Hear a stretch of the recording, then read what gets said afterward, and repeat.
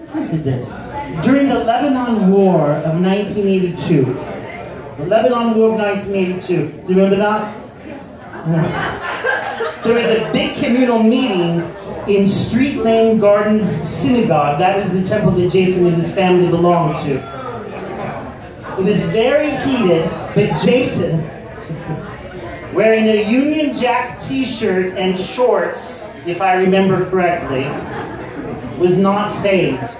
He marched down to the altar area and demonstrated with a large crowd asking, and the young boy asked, why if they all supported Israel, why were they not getting on a plane to go there and help?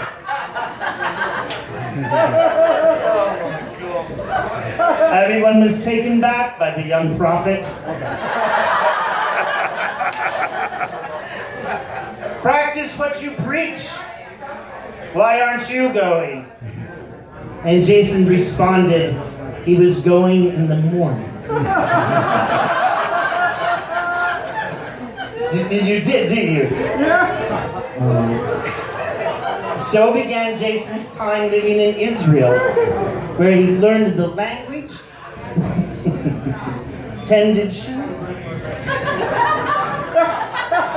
cleaned sewers, lived as a kibbutznik. I don't even know what that is.